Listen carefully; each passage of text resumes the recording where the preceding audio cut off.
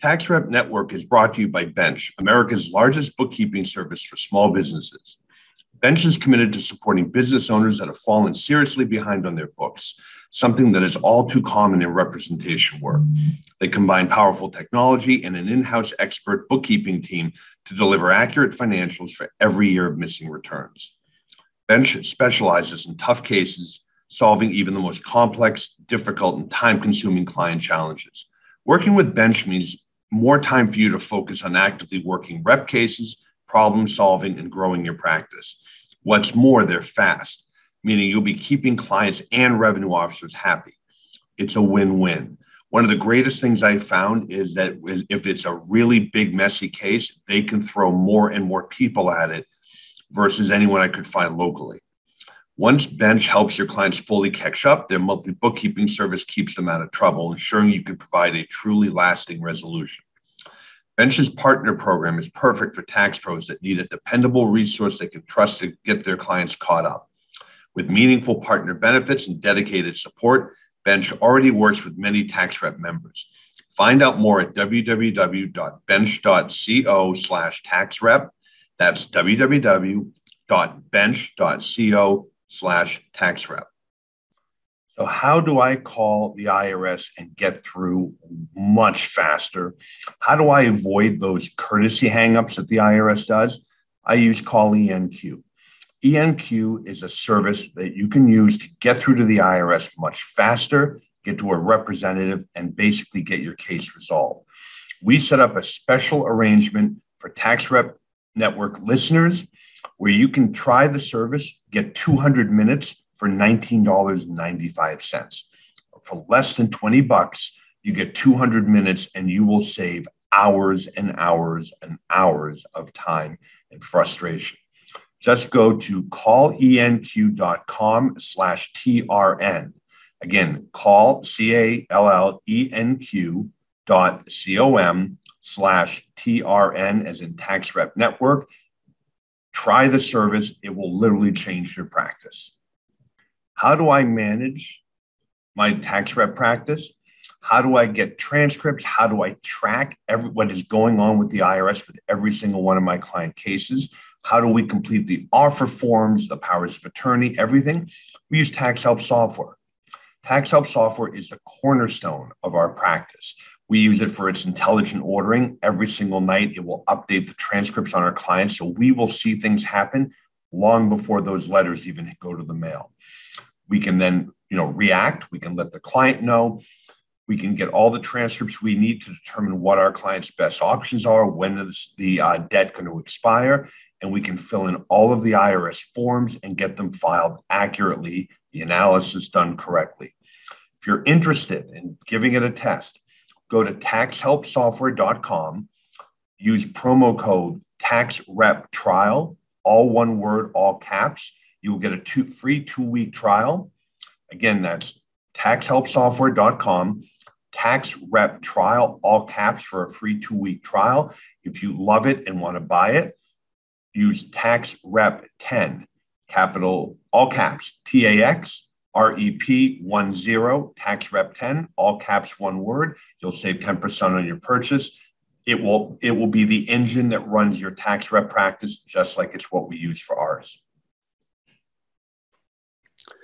Hey guys, it's Eric. I wanted to record this podcast. It's just myself, and it'll be fairly short, but it's sort of critical. If you've been following me at all online, I've been doing a dog and pony show with Darren Guillot. Darren is the SBSC Small Business Self-Employed Division Commissioner for IRS, and we've been talking and doing enforcement updates. And one of the biggest things I think to come out of this is his discussion that payroll taxes are going to be a serious priority. They've been a priority for a while, so that's nothing new. But what Darren told us during these talks at accountingweb.com's live summit, at the ABA tax meeting in Washington, and I'm going to be doing the scripted interview with him at the NYU Tax Controversy Forum at the end of June. And what Darren's been kind of hammering on, they have trained the revenue officers, who are the collection officers for the IRS.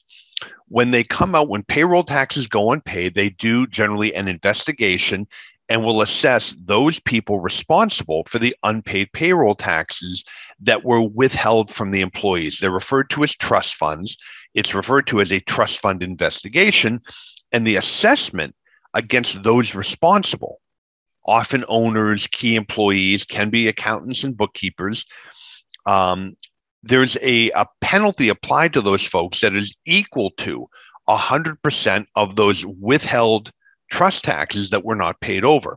It's under Code Section 6672. It's called the Trust Fund Recovery Penalty. And for people to be deemed responsible, it's generally folks who were in a position and had authority to see that the taxes were paid and who failed to do so. So one of my big talking points has always been, if you're the accountant or the bookkeeper, you do not want to have signature authority. I understand it's a convenience for the owner. I don't care. The owner has to sign everything. Because if you're the bookkeeper and you're preparing checks and you're signing them and sending them out, and the owner decides he's not going to pay the trust taxes, and you go along with that, you can be deemed responsible, even though it's not your business, even though you didn't benefit from it. It's very dangerous. So you don't want to have signature authority. Well, what Darren has been talking about, what the revenue officers are going to do when they come out to do the investigation, they are now being trained to get the bank statements and to trace where the money went.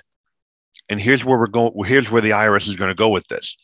If the money got spent up in the business trying to keep it afloat, fine. They'll do the trust fund assessment the way they always have and move on.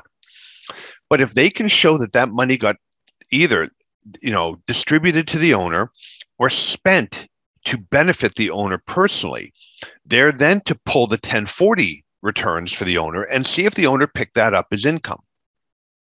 I can guarantee you 99% of the time the owner did not pick it up as income, because the assumption is always that they'll pay it back at some point. But if they didn't pick it up as income, the revenue officer is either going to refer it to criminal investigation for prosecution, or they're going to send it over to civil exam. And what civil exam will do is they will do an income tax assessment against the owner and then charge them with a 75% civil fraud penalty. So there is now a major offensive that's going to go on around unpaid payroll taxes. So what do I think this means? What is the practical fallout from this? Number one, when you have clients come to you and they have unpaid payroll taxes, I think you need to get your arms around what happened to the money. All right. Look at what the owner drew. Look at where the money got spent. All right. So you want to get a bigger retainer, obviously, because you're going to have to spend a lot more time. If the money benefited the owner or went out to the owner or key employees, what I would recommend is either that money get repaid pretty quickly if they can. If not, what you may want to seriously consider doing is having them amend their 1040s voluntarily to pick that up. If the IRS does show up, now if the IRS is already involved, it's probably too late. But if the revenue officer has not made contact with them, I think that there's going to be a good argument to quickly amend their returns and get them in. If and when the IRS does show up, you can say, look, met with the clients. They had always intended to repay this. When we realized they couldn't, but they'd gotten the benefit, we picked it up as income. The idea is to blunt first of all, we want to blunt any criminal referral. And if we can avoid a 75% civil fraud penalty, even better. Okay. So the lesson, I think, today, payroll taxes are going to be are hot, and they're only getting hotter. If you're going to be marketing for this, absolutely what you want to do is start focusing on this. When you get clients, or if you have clients that come to you and they have unpaid payroll taxes, this is an issue you're going to need to deal with. Now, if they've already been assessed, let's say you have a client that got assessed and now they're coming to you to modify their agreement. If they've already been assessed and that's all happened, you don't have to worry about this. This is for new cases where a revenue officer is going to come out and do their investigation. All right. But if you have that person, you've got to be aware of this, and you need to go ahead and see where that money went and deal with it appropriately. Last thing, the other thing that you need to be aware of, Darren has told us that now, because the government has so much information from FATCA, the foreign asset, all the foreign asset reporting that's done, foreign bank accounts, as well as just foreign assets on the FATCA forms that people have been filing, and all the information they've gotten from overseas, from the treaties that they've signed and the agreements they have. That, combined with all the John Doe summonses on virtual currency, right? They've done John Doe summonses on Coinbase, Kraken, and Circle. So the government has an enormous amount of data on who owns virtual currency. That information is now going to be made available to collection. So when your client submits a 433 document to be uncollectible for an installment agreement, or if they submit for an offer, the government is going to have that information. You need to make sure that the client, if they own that, discloses it. All right. We have updated our checklist of documents so that it's a yes/no question. Do you own virtual currency? Do you have foreign assets? Yes, no. The client cannot skip by it and ignore it. And the reason is we don't want to take their routine collection case and make it criminal, because those cases will be referred over to criminal, because you've done a whole bunch of things. Arguably, you've perjured yourself when you signed the 433 under penalty of perjury without disclosing it. The client also could be charged 7201 tax evasion of payment for submitting a false 433. And if you aren't familiar with it, you may want to look at a case called Brimbury. I think it's Brimbury versus US, or US versus Brimbury. It's about Janice Brimbury. Her husband was prosecuted being involved in a big security scam. She actually submitted a false 433 while she was selling off very expensive jewelry, did not disclose the jewelry. The government found out about it, set up a sting operation, and she was charged with evasion for failing to put that information on her 433. So to wrap up, payroll tax is hot and getting hotter. You need to look at what happened to the money. All right. If it benefited the owner, all right, either went to them or paid for things that benefited them directly, did they pick it up as income? I can almost assure you most of them didn't. They have to pick it up as income, or they could be looking at either a criminal prosecution for not reporting it, or at least an assessment with a civil fraud penalty. And finally, when you're doing collection cases now, be aware that the government has the data on foreign assets and virtual currency. Press your client and have something in your file. Yes, they have it, or no, they don't. If they say no and you've documented it, later, if it turns out they did and special agents show up in your office, you want to be able to have your defense. We spoke to the client about it, gave them the checklist. They checked no. I don't know what to tell you, special agent. You may want to go talk to them. They're going to have to get their own criminal representation. You don't want to spend a fortune having to defend yourself either. Okay?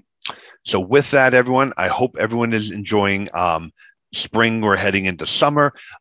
We have a whole new series coming up. We're doing liens and levies workshop on June 14th.